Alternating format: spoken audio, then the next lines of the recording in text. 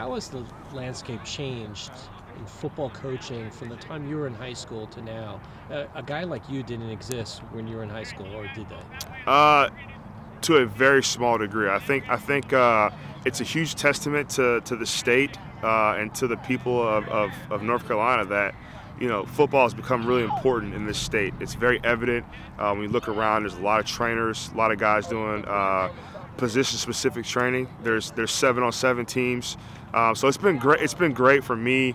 Obviously, football. I love football. I love it. I grew up around it. I played football for quite a while. So, like you said, it was hard growing up because I come home for Christmas break and there would be nobody out on the field. Right, it'd be me running by myself. And now it's like it's hard to find space to do any football stuff because everybody's out in the field working on the craft and everybody's trying to find space to get better. So, I think we're a little bit behind some of your major states when it comes to football and the development of it, but we're definitely headed in the right direction. And I think it's been a very positive thing for me, guys in my profession who do specific training year-round to just quarterbacks when there's only one season for football, and that's the fall. So it's been great. It's been great. It's been great, kind of collabing with other guys and kind of just, football has become kind of a year-round commodity and importance to a lot of high school coaches in North Carolina and a lot of trainers like myself.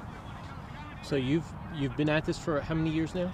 This is year 6 for me. Okay, and you obviously you're coaching Daniel Jones, Sam Howell, Carson Black, some of these local guys, and other great quarterbacks.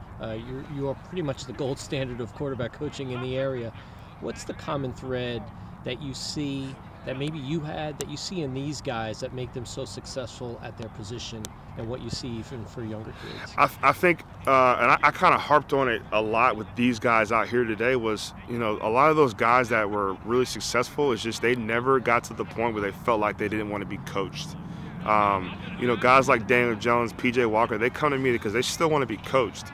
Whether my information is viable or not, they still want something. They want to hear something. They want somebody else to put eyes on them and tell them what they see, right? So I think for me personally, I was kind of the same way. I wanted to be coached. I wanted to be better. I wanted guys to give me hard critiquing, right? I wanted guys to give me a lot of constructive criticism. And I think a lot of those guys you named, the Sam Howells that I work with, the Garrett Schraders, and even some of the smaller local guys from Union County, the Carson Blacks, like those guys are constantly wanting to be coached, right? And I'm not just saying specifically if it has to be me, but they just have to. They have this urgency of always wanting to learn and do football.